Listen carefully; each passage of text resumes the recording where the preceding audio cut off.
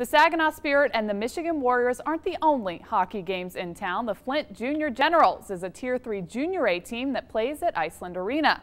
The guys were invited by Perani's Hockey World on Dort Highway to come check out the merchandise as well as meet the public today. Their season begins in a few weeks. Their first home game is September 23rd. 28 guys aged 16 to 20 will play this year from across the country. There's one guy also from Sweden.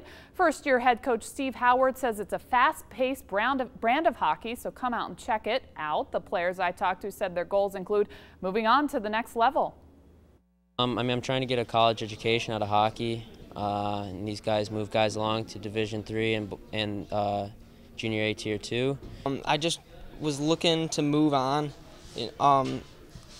for hockey that was more fast-paced and up-tempo, just so it would advance my game so I could play college hockey one day.